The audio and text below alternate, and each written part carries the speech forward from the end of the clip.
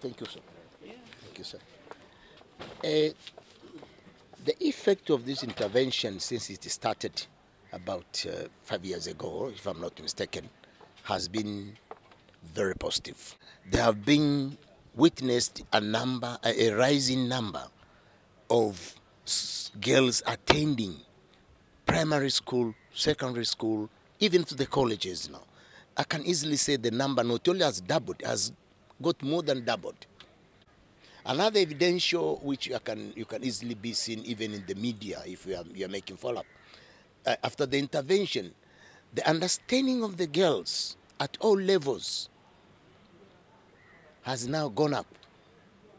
You can witness some of the girls, they're even running out of their family, where they face the challenge of being married without their consent, without their finishing school, without doing this. So we have witnessed a number of the girls running to the district commissioner's office, coming to the police, telling my parents they are doing this, they want me to do this. So they are crying for getting education.